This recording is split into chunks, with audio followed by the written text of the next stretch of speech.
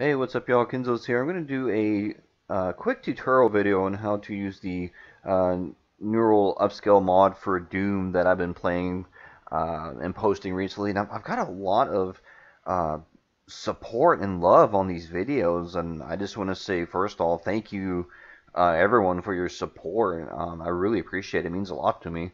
Um, this isn't super difficult to do. Disclaimer, I'm running Windows 10, so I don't know what all platforms everyone's using.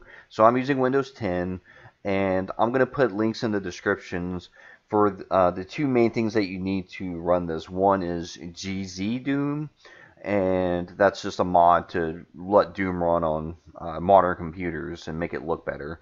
That's one thing. The other thing you need is the actual Neural Upscale mod itself, and again, I'll have a link in the description to that. You'll also need your WAD files for Doom 1 and 2. That I can't help you with because you'll need your own version of the game and to get those files, and I don't know how you're going to have your stuff installed, but you need those files. So just to show you, oh, here's my background. It's from the Resident Evil 2 remake that's coming out here pretty soon. I am going to do some gameplays about that. I'm super hyped about it. I can't wait. But anyway, focus Kenzo. We're talking about Doom right now. So you'll get the GZ Doom. You get that downloaded from the link I'm going to give you. You'll extract that to a folder, which I have here on my desktop. So here's the folder. Like I said before, you'll need to put the Doom and Doom 2 WADs in there.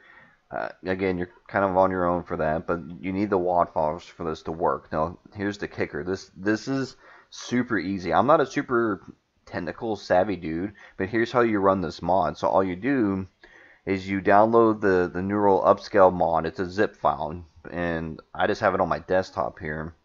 And then all you do is you click it, you drag it over the GZDoom executable, you let it go. It'll pop up with this window. Hey, what do you want to play? I'm going to just pick Ultimate Doom. Pop. It'll do its thing, and hey, Doom with the mod.